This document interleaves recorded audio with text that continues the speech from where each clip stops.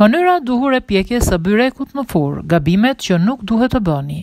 Byreku padyshim është nga gatimet më të preferuara tradicionale mes shqiptarëve, por pavarësisht mbushjes me të cilën përgatitet, e cila padyshim është thelbësore në shijen që jep çdo byreku, një tjetër detaj i rëndësishëm është dhe pjekja e tij, proces i cili kërkon patjetër kujdes.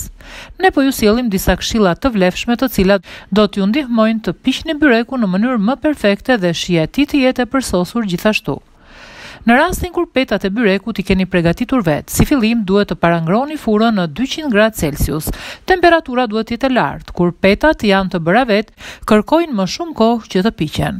Pasi byrekun e keni gati, e keni vendosur në tepsi dhe furra është e parangrohur, futeni të piqet në anën e poshtme. Kontrollojeni pas 15-20 minutash, a është pjekur sa duhet në anën e poshtme dhe më pas kalojeni në skarën e sobës në pjesën e mesit për t'u pjekur në anën e sipërme. Në këtë moment ulni temperaturën e sobës në 180 gradë dhe lëreni të piqet derisa sipërfaqja e byrekut të marrë ngjyrë të artë të kuqëremt.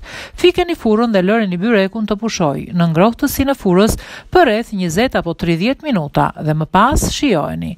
Kur byreku përgatitet me petë të gatshme. Në rastin kur byreku përgatitet me petë të gatshme, furrën duhet ta parangroni në temperaturë më të ulët, pasi petët e gatshme kanë veti të piqen më shpejt, ndërkohë mbushja brenda nuk piqet sa duhet. Këshillohet që furra të parangrohet në 180 gradë dhe në rastin e byrekut me petë të gatshme, si fillim futeni në furrë në pjesën e poshtme në mënyrë që byreku të piqet nga ana e tij e poshtme. Kontrollojeni pas 15 minutash nëse është pjekur dhe më pas kalojeni skarën e mesit në mënyrë që të piqet në anën e sipërme duke mos e ndryshuar gradacionin. Sapo të piqet, lyeni me pak qumësht në sipërfaqe dhe fikni sobën. Në të dyja rastet, pasi byreku të jetë pjekur, mos e nxirrni menjëherë nga furra, por lëreni të kulojë në temperaturën e furrës e cila është ende e ngrohtë.